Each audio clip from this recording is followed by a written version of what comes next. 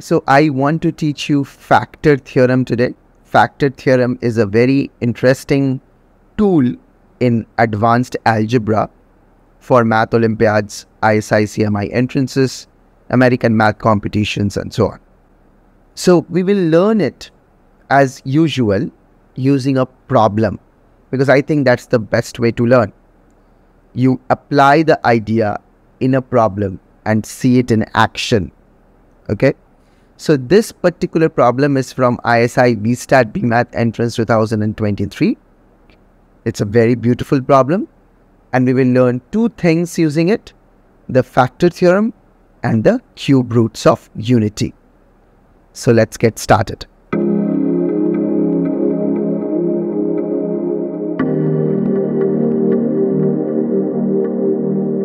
So the first thing that I want to talk about is what the problem says. So this is an expression, x to the power 10 plus x to the power 5 plus 1, and we want to show that this is divisible by x square plus x plus 1. Actually, it was an objective problem, and the question asked that among the four options, which one divides this particular expression? And one of the four options was this one. Of course, you can actually long divide and check if it is divisible.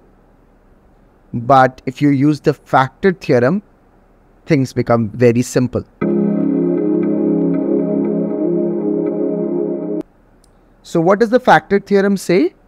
It says that suppose you have a polynomial f of x, which is given as an x to the power n, an minus 1, x to the power n minus 1, up to a naught. So this is a standard way of writing n degree polynomials. an minus 1, a naught, these are constant numbers, and x is of course the variable.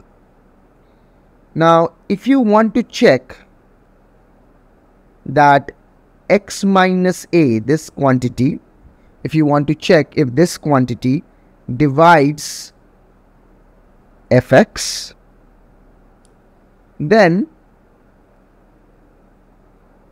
plug in x equal to a in the expression of fx, which basically means calculate f of a. So replace x by a every time and check if f of a is 0 or not. If you plug in x equals to a, f of a should be 0. If that happens, if and only if that happens, then x minus a will divide f of x. So I'll quickly run down the proof of this. Proof means why this happens. Well, if f of x is divisible by x minus a, then you can write it as x minus a times some quotient qx.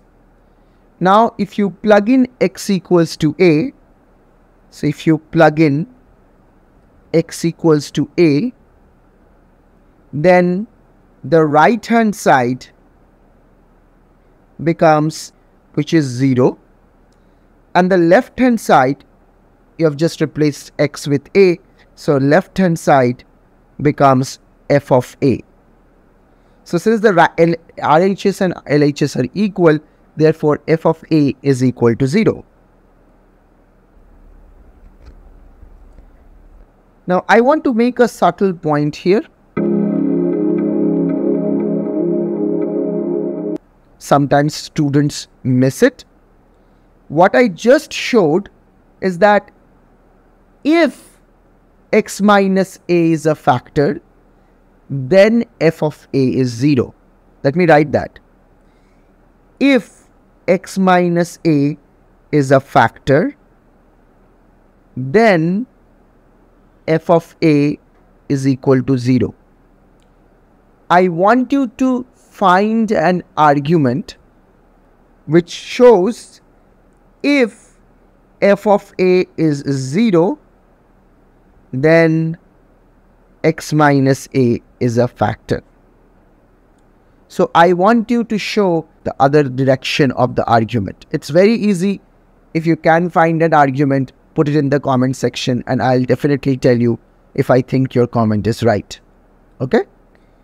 Alright, so coming back to this. So we understand the factor theorem.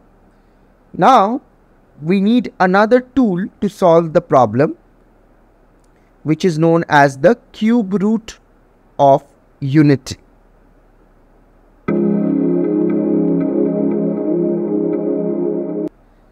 So I have discussed it in multiple problems in this particular channel.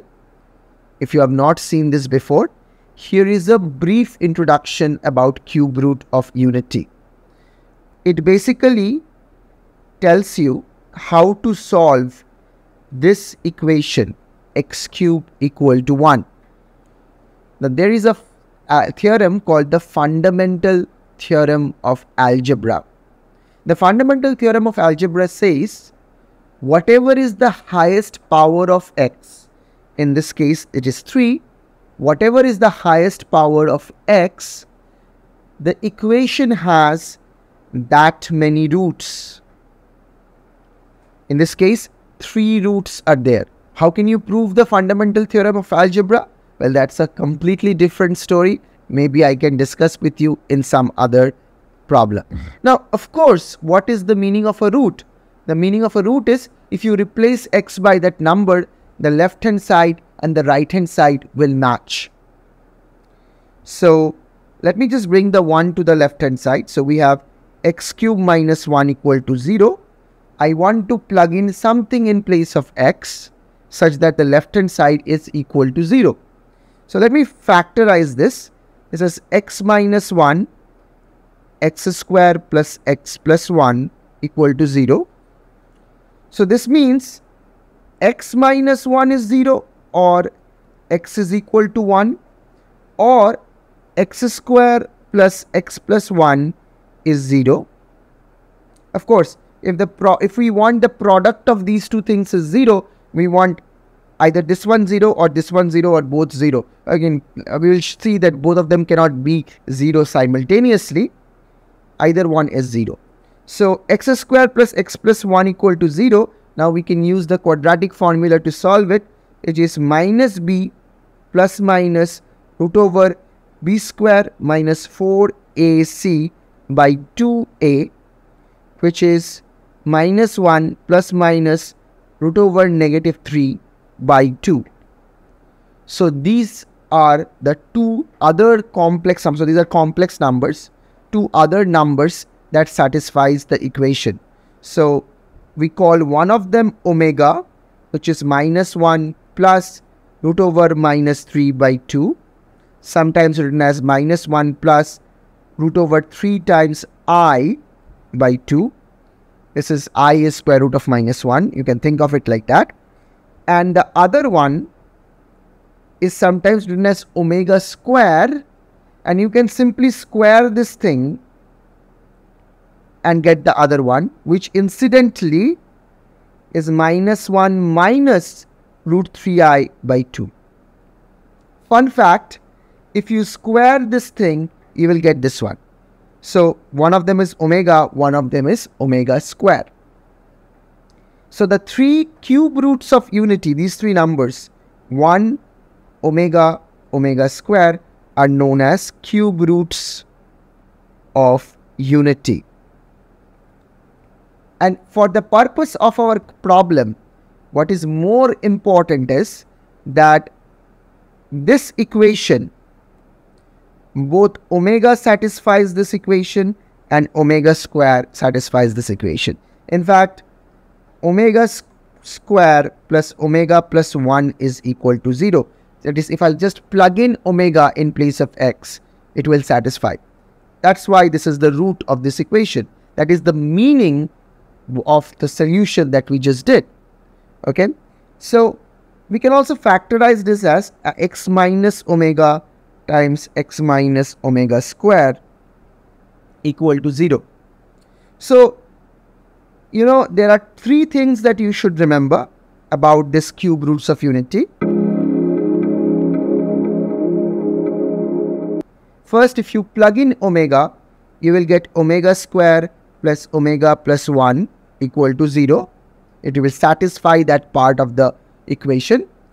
Second thing is omega cube is 1, because after all it would satisfy the equation x cube equal to 1, right? So if you can just replace x by omega and it will still work. And the third thing is x square plus x plus 1 can be factorized as x minus omega times x minus omega square.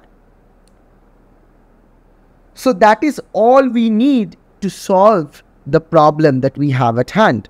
So the first thing, I'll remind you what we want to show. We wish to show that x square plus x plus 1 divides x to the power 10 plus x to the power 5 plus 1. That's what we want to show. But what is x square plus x plus 1? Well, it is x minus omega times x minus omega square. This is the thing that I just said here, right? So I want to show that x minus omega divides x to the power 10 plus x to the power 5 plus 1. I want to show that. And I also want to show that my x minus omega square divides x to the power 10 plus x to the power 5 plus 1. So how do I do it? Well, I use the factor theorem. So assume that this is f of x, the function that we are testing. If we can show that f of omega is 0 and f of omega square is 0, then we are done, right? If f of omega is 0, then x minus omega is a factor. If f of omega square is 0, then x minus omega square is a factor, and we would be done. Well, let's see. What is f of omega? F of omega is, you just replace every x with omega. You replace every x with omega. So you have omega to the power 10 plus omega to the power 5 plus 1.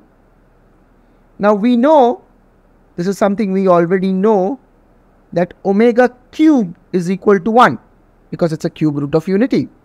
So we have omega cube times omega.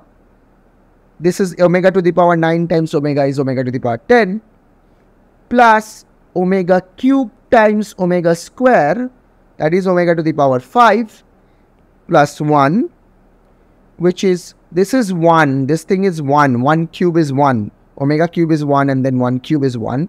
So omega plus omega square plus 1, this is also 1, right? This thing is also 1. So what is omega plus omega square plus 1? Well, we just found out earlier that that is equal to 0. So this is 0. Exactly how we wanted. F of omega is 0. That means x minus omega divides f of x. So I want you to try the second one. That means in the comment section show that f of omega square is also 0. Show me the computation. It's very easy. It's just what we did, but a slight difference is there. So you can show it in the comment section. All right. Thank you for joining in today, and I will see you in the next video. Until that time, keep on doing good mathematics and stay well.